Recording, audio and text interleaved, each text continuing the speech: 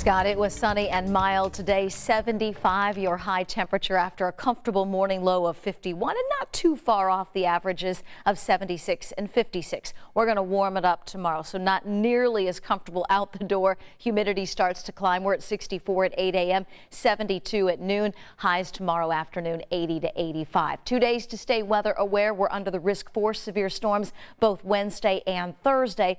What we're tracking is a large, slow moving storm system. It's already bringing storms and heavy rain from parts of Minnesota all the way south through portions of East Texas. This is the storm system that we're going to keep an eye on. Doesn't get here the next couple of hours, but sometime between 4 a.m. and 8 a.m. showers, maybe a few rumbles of thunder as we kick off our Wednesday. That's 8 a.m.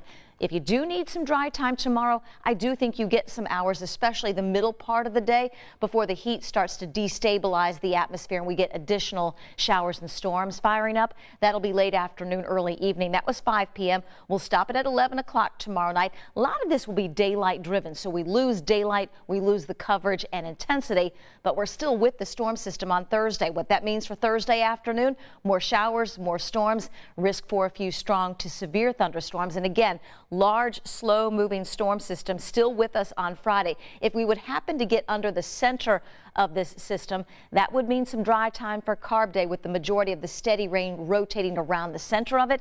Just something we'll have to keep an eye on. For now, we include rain chances on Friday as well, and a much cooler day for Carb Day, 67.